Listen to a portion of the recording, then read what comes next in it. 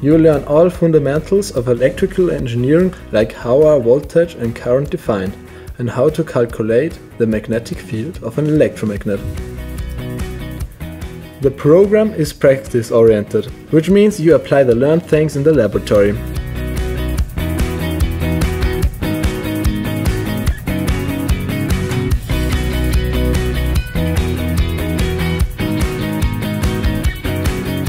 I joined the electrical engineering course because I want to be part of the change from fossil to renewable energy.